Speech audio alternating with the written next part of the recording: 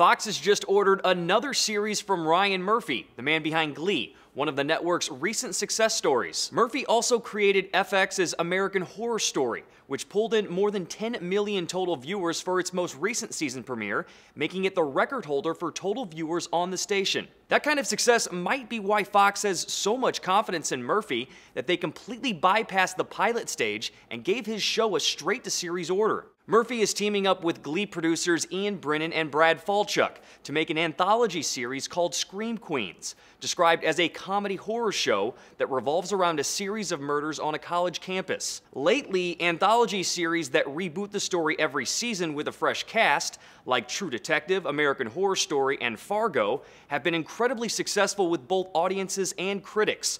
All of those shows landed at least one Emmy nomination. And it looks like Murphy has similarly big ambitions for his new show. The Hollywood Reporter quotes him saying, "We hope to create a whole new genre, comedy horror, and the idea is for every season to revolve around 2 female leads." That all sounds well and good, except for one thing. Comedy horror is far from a new genre. There are many films that fit into that category, such as Zombieland, Shaun of the Dead, Scream, and countless other titles spanning back decades. On the small screen, there was a little show called Buffy the Vampire Slayer, which was also a female-driven horror show with some comedy thrown in.